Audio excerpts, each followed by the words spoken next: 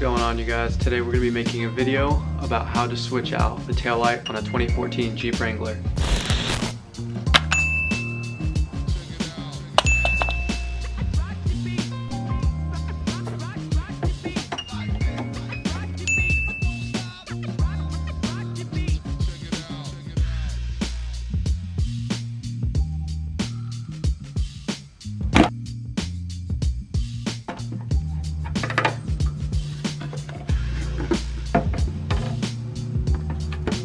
So this one right here is the one you're going to want to remove. This is the bulb that goes for your turn signal and for your parking light. Right there.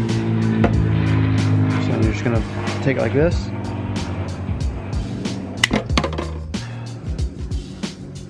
Pull it out like that. And then you're going to take your Sylvania Long Life 3157 bulb. Switch it out. So now you have this bulb right here. Plug it in like so. So that way it stays like that. Take it, put it in right there. Like that. Turn it. Like that. And now we're gonna test to make sure that this thing works.